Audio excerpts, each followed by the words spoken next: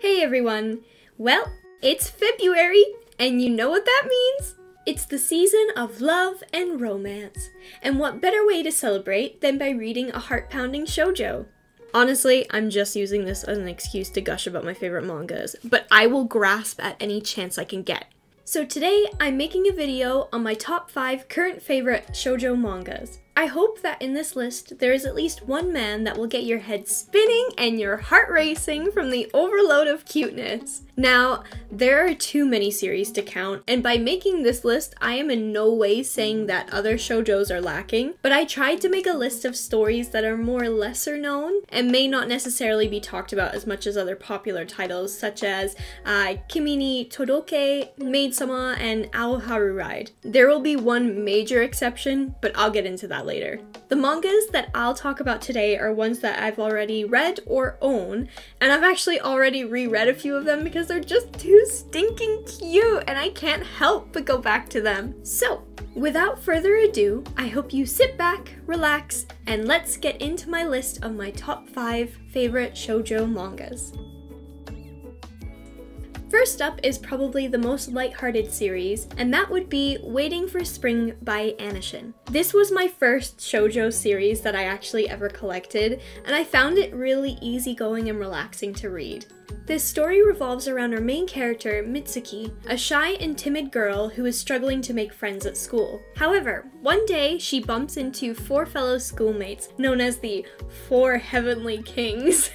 However cheesy that is, at the cafe she works at, and from then on, an unlikely friendship begins to bloom. This story does seem quite typical with its shy girl meets popular boy and falls in love, but even so, I thoroughly enjoyed reading it, and it was wonderful watching Mitsuki grow out of her timid shell and become the person she'd like to be, little by little. You get to follow her as she makes new friends, gains more confidence, learns to believe in herself, and eventually find love. Our main love interest is Toa, a star basketball player, but despite him being the clear love interest, you could fall for any one of these boys. They're just all too gorgeous and lovable. I'm sure I have pictures on screen right now, but look how beautiful the artwork is. This mangaka really did an amazing job with this title, and it's never lacking in the visual department. This series has 13 novels with a bonus manga coming out soon. It's not too short, but it also doesn't feel like it drags. It's like the perfect length for a series. Overall, this is a wonderful, heartwarming title, and I think it's a great choice for beginners who want to slowly dip their feet into the pool of shoujo. The second manga that I want to recommend is actually a relatively recent title, and that is A Sign of Affection by Sue Morishida. This manga is about a college student named Yuki who is actually hearing impaired, meaning she hasn't been able to hear since she was born. One day on the train home, a foreigner asks her for directions. Unfortunately, because he's speaking in English, she cannot read his lips, and that is where our love interest and fellow classmate, Itsuomi, comes in. He spots Yuki struggling on the train, and with his knowledge of Japanese, English, and German, we love a multilingual god, he helps the foreigner, and this event is the catalyst of a very beautiful, charming love story. I personally have only read 4 chapters so far, but I'm already hooked. First of all, it's really nice to see a story set in college. Although I'll forever be a sucker for a high school romance, I'm already in my 20s, so it's nice to see characters closer to my age. And second, I haven't come across very many mangas that cover people with disabilities, so it was really nice to see more representation. The first physical copy has not been released yet. It comes out in February, but you guys can find the first few chapters online. I really wanted to recommend this one to you guys because I think it does set itself apart from the rest of my choices in its own little captivating way. So with that, choice number 2 is A Sign of Affection.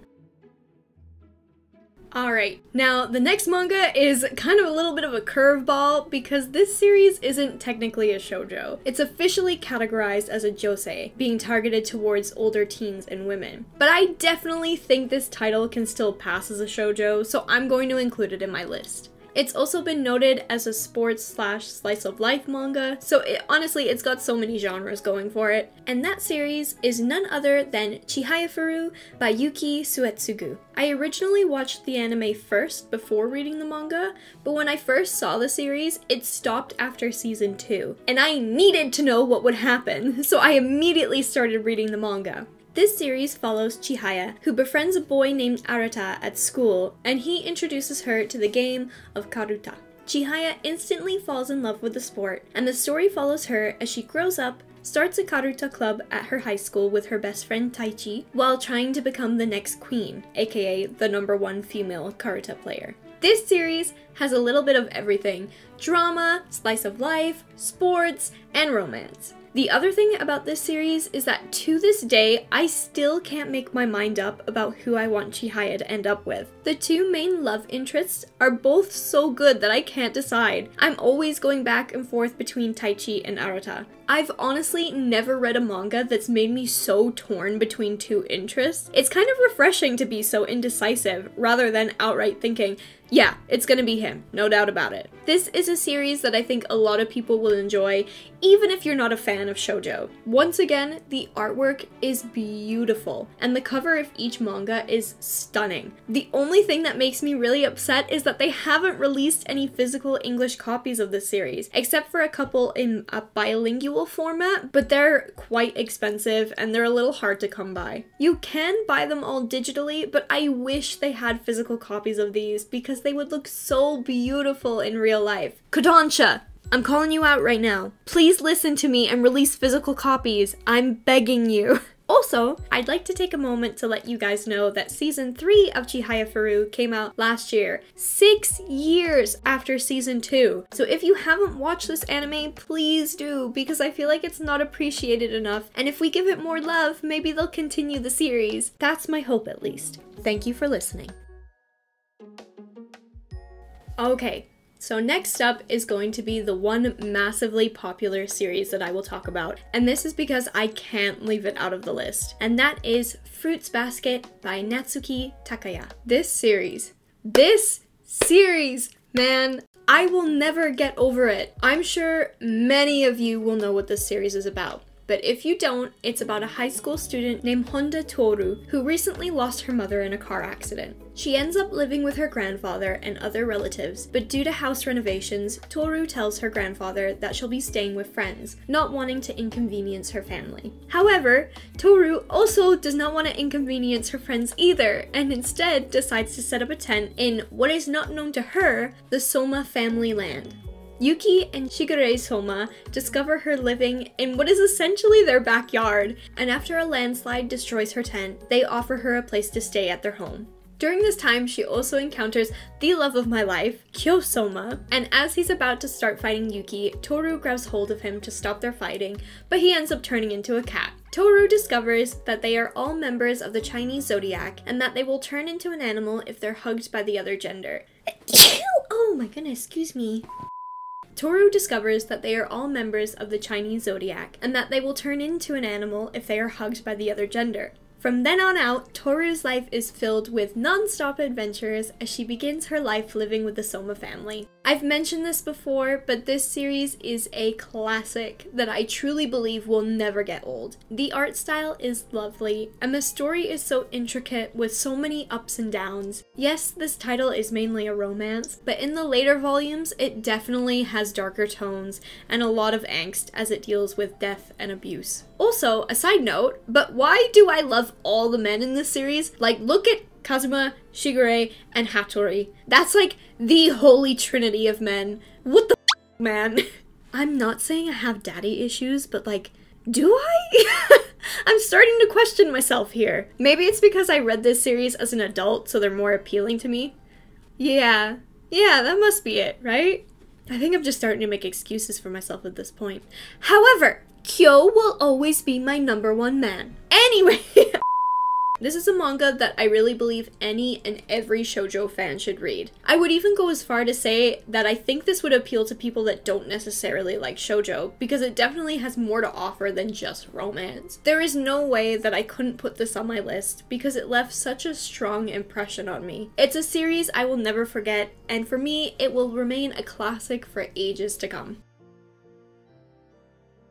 Alright, this last series that I would like to recommend is probably tied for my favorite shoujo, along with Fruits Basket, and that is Strobe Edge by Io Sakisaka. Sakisaka is probably more well known for her other hit series, Aoharu Ride.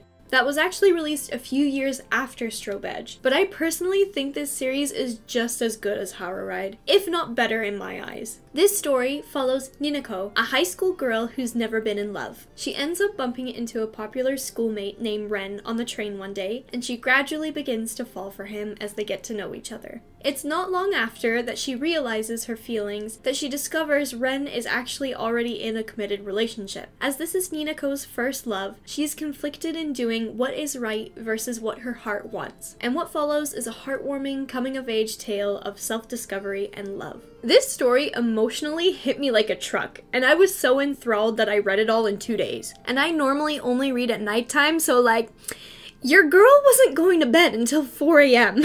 And I know when I say that this story emotionally hit me, a lot of people will probably think, oh, it's a really sad story. And no, it's not at all. I think the reason why it hit me so hard was because I feel like it perfectly encapsulated the feeling of falling in love for the first time. All those emotions you feel while falling in love. Confusion, trepidation, nervousness, happiness, sometimes heartache. It's all beautifully displayed in this series, and Sakisaka did such a wonderful job portraying these emotions. It's really hard to describe it, but you know that feeling when your chest feels tight, or it feels like it's beating so fast it's going to explode? It literally feels like your chest is being pulled out. Pulling on your heartstrings! That's the saying! That's what we're going for! Anyway, I remember I felt the exact same way when I had my first crush, and I kid you not, reading this manga literally made me feel the same way all over again. There were times where I was clutching my chest because I couldn't handle how cute this series was, and how Sakisaka was able to perfectly display this. If you can literally pull on my heartstrings and make me feel the same emotions that the main character is going through, you've done an A+ job, and I think she absolutely nailed it. And it's not even the main characters you feel for, but all the side characters like Takumi, Daiki, and Mayuka. Almost everyone has a backstory, and you really get to know each and every character personally. I know not everyone will think as highly of this series as Io Sakisaka's other titles, but this is definitely one that should not be passed up. That being said, if you are interested in reading this and you prefer to collect physical copies, then you best be getting your little booty moving, because this is starting to go out of print, and it's currently almost near impossible to find volume 6. That is the only volume that I'm missing in my collection, and at this point, I'm very well nearly willing to sell a kidney to get it. And with that, it wraps up my list of my favorite current shoujo mangas. I hope this video introduced you to at least one series that you've never heard of before, and if you guys have any good shoujos that you think I would like, please leave them in the comments below. If you guys enjoyed this video, I would appreciate it if you all gave it a like, and if you'd like to see more, then please subscribe. I do have a Twitter, Tumblr, and Instagram if anyone would like to find me on social media. I would also like to take a moment to thank anyone that has subscribed so far, and recently one of my videos passed 100 views, which it may seem like a really small milestone in the world of YouTube, but for me it was really exciting, and I'm just so happy to see your comments and your videos. They really make my day. So thank you so much. Thank you guys so much for watching. Just so you know, I currently am playing 2 otome games, so I am considering doing a review video for them. If you guys would like to see it, let me know. I still might do it anyway because I had lots of fun filming the last one for Pio4. But yeah, so thank you guys so much for watching. I hope you're having a wonderful week, you're staying safe, and I will talk to you very soon. Bye!